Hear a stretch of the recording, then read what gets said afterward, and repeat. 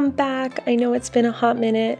Actually, it's been a year, but I had a baby and I'm using that as an excuse. I spent the last year just enjoying her, and I never forgot you. I took a million videos. I just have to edit them and get them up for you. This is one of them, so don't mind my crazy hair. But anyways, we're just gonna jump right into it. This is a video of how I copycatted a vase I saw at Crate & Barrel. That was like $95, and I just couldn't justify spending that on a vase or vase. I'm not really sure. Depends on who you are, I guess, how you say it. Any hoodles. So right now I have, oh, my son has decided to be the cameraman, but I have an old can of paint that I found in the garage of our new house and some baking soda. And so I'm just going to use some nail clippers and open this can. Don't judge me. And it's the perfect color. And I'm just going to pour some baking soda in. Now, I don't have measurements for this, but I just kind of wung it and went until it was a texture that I thought was good. I think it kind of ended up looking like cementy by the time I was ready to apply the paint.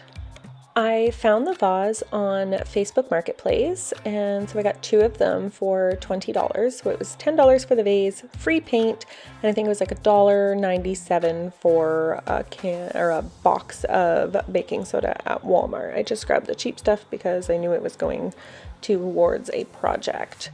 So we're just mixing away here, and I wish I could share the chat that my son and I had here, because he was talking to you guys on YouTube, giving a play-by-play of what was happening, and it was pretty adorable.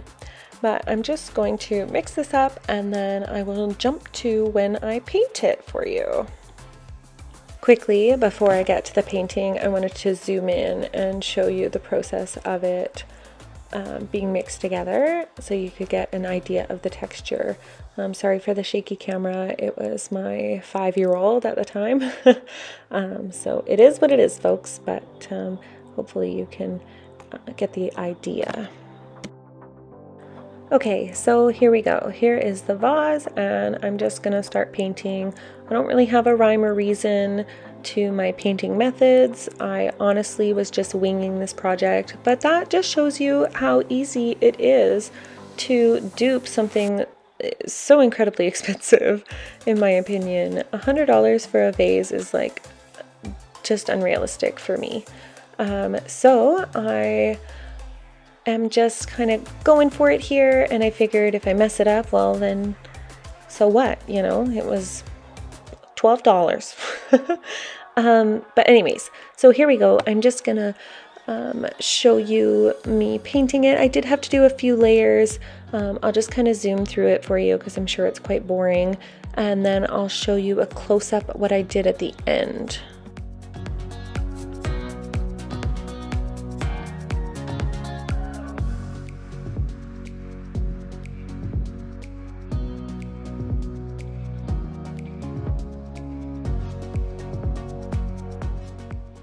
Okay, so here I just want to show you how it's shaping up so far.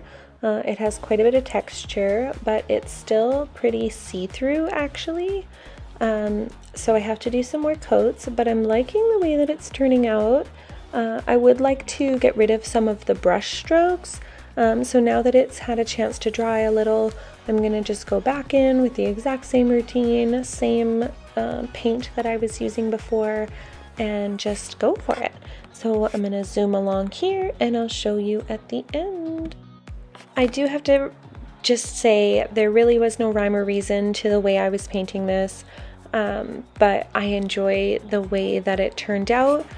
Looking back on it now, I probably would have done a few more coats because it's still not perfect, but it's good enough, folks. It's good enough for me.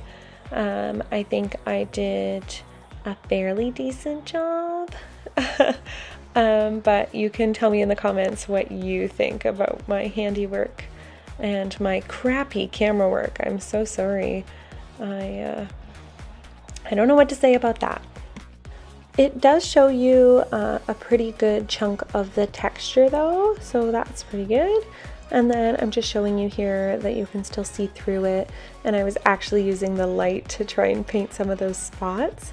But here we go. Here's the mainly finished product. I'm just gonna stick some of that grass. What is that called? That stuff right there. Pampas grass. It's called pampas grass or pampas grass. I don't know how to say it. Anyways, if you enjoyed it, thank you so much for watching to the end.